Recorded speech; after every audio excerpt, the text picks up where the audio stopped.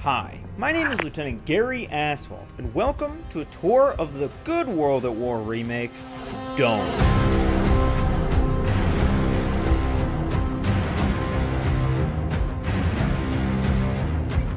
Dome takes place in Berlin during the war. You know which one.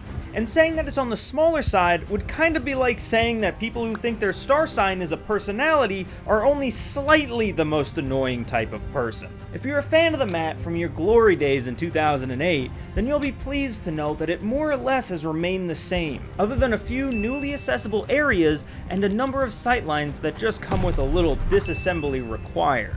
Dome's layout is split into two distinct halves, the inside and outside of the government building. The outside is decently open, made up of steps leading past whatever these are statues of, with a lower deck that you can sprint through as a quick flank route or as a way of catching people AFK. Contrasting perfectly with the inside of the building, which is made up of two balconies on either side with a small sub-building in the center and a gaping hole in the back, creating a near perfect mirror, which coincidentally is what I call the funhouse mirror I got installed in my bathroom so I don't have to face me how the rest of the world does. It's this interior that serves as a proverbial sorting hat for players, in that you're either the guy on top of these balconies shooting down at the poor unlucky saps who are stupid enough to join a game on Dome, or you're me.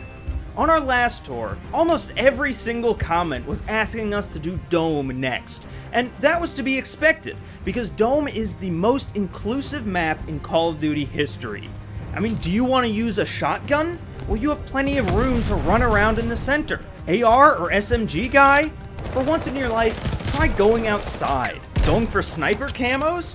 Try our luxurious balconies. Using an LMG? Why? Now, let's take a look at some callouts for the map.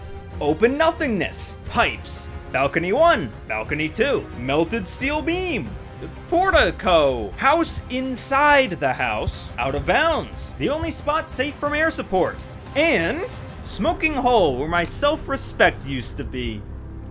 And that's where I'll end today's tour. Thank you so much for watching. If you enjoyed, be sure to subscribe and consider becoming a channel member to get these videos a little bit early, like Gordorokos, Aiju Krya, Sacred Moose, and Shane M. Now, if everyone will please exit through the gift shop, we just got in a new shipment of I Heart Dome t-shirts. Ow, man, those are the wrong ones.